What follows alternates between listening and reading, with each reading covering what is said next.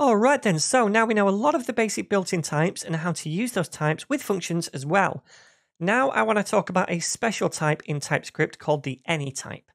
And the any type basically means that whatever variable has that type can take on any type in the future and its type can change.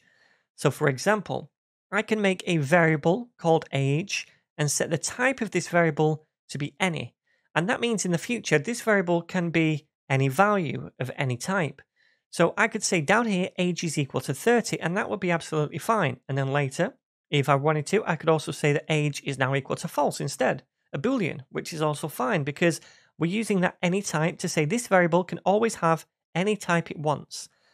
So you can think of the any type as like a cheat card, I guess, as like almost a way to revert back to JavaScript, where a variable can take on any type of value interchangeably in the future.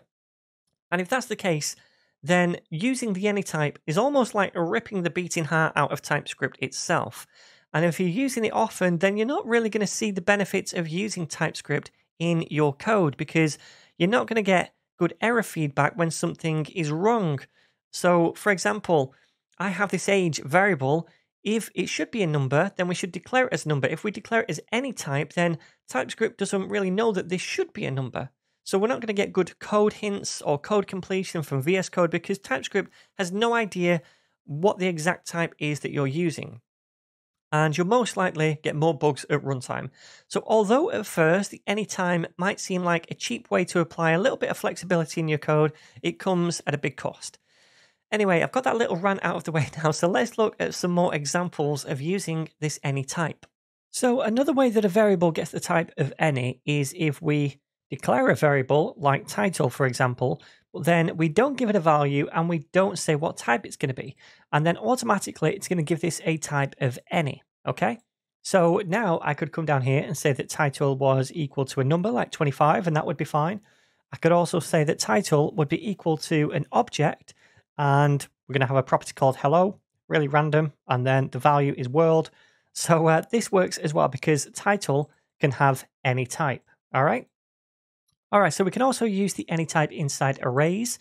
So I could say let things equal to some kind of array, and then I'm going to type this, so colon after things, and then any, and then square brackets. So before we did something like this, number or string, and then square brackets, and that meant that only numbers or strings, whatever type we declared, can go in those square brackets. When we say any, it means that any type can go in this array. So I could say hello right here.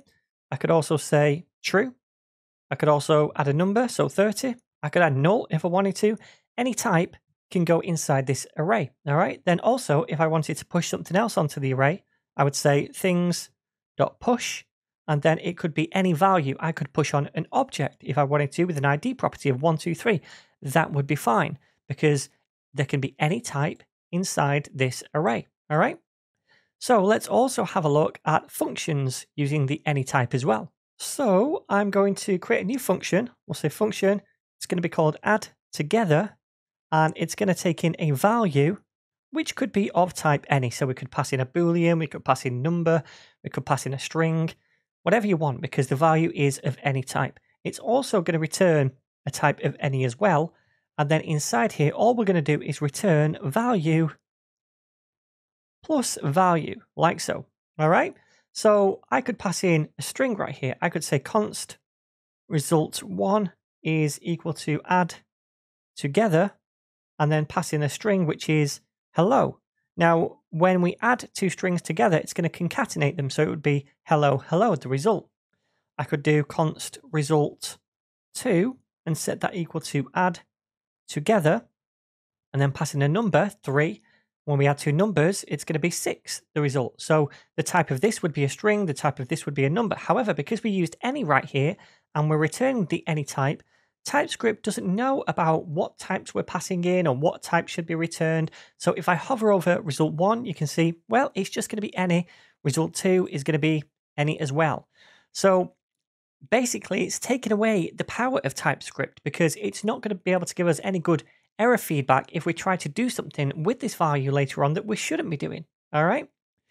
So there is one useful case for any, in my opinion. Maybe there's some edge cases as well, but one useful case would be when you're migrating a project from JavaScript to TypeScript, because if you're starting to add types to things, then that can all of a sudden give you loads of errors in your code, and it can be quite awkward to go through all of them one at a time and try and correct everything adding types. So to begin with, you could add any types for your data.